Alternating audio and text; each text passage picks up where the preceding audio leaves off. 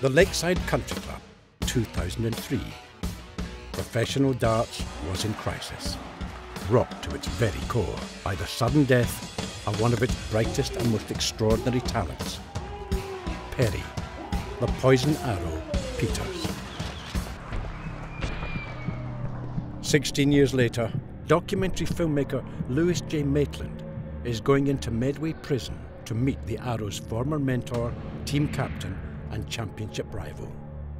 The man convicted of his murder. Rocky was always a loose cannon. Can we get someone in here to take him away from us? You weren't even invited in this interview, it was me and Ray. One of those players who divided opinion between those who hated him and those who really hated him. Well, the worst thing about being banged up for a crime that you didn't commit is no fucker believes you.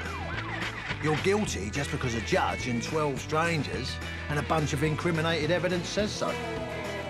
You know, the second worst thing is, you can't get a decent set of balance. They reckon that if they was to give the son, We just go round fucking stabbing people. Oh, in the neck. In the neck.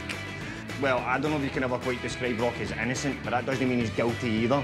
See, personally, I think it was the government and the Secret Service that set him up to stop him saying what he knew. It's because I don't know nothing, you pillock. Former champion Rocky Goldfingers is back. See you later, you mug. But is the world of sport really ready for the return of its most vilified son? 70 quid? What was there, a fucking oil crisis while I was away? The man's an animal, and he should never be allowed out. Will anyone ever forgive him Goldfingers.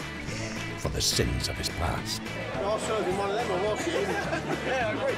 And will he finally have the chance to prove his claim?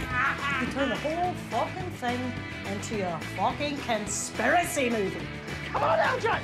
That he was innocent all along. We're so close here, okay? This is gonna be huge. It starts, Jim, but not as we know it. Boom. Boom.